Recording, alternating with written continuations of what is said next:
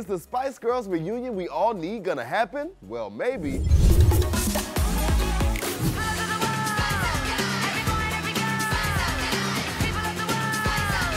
Mel C stopped by Extra to talk about her new book, the sporty one, My Life as a Spice Girl. And she revealed she's game for a Spice Girls reunion, saying, "We don't see each other as much as we'd like, but we stay in touch and we're always talking about opportunities and trying to get everyone back on stage together." The last time we saw all 5 members on stage was in London during the 2012 Olympics. So I think we are definitely overdue. The group will be releasing Spice World 25 in November to honor the 25th anniversary of the group's iconic album that peaked at number 3 and spent 74 weeks on the Billboard 200 chart.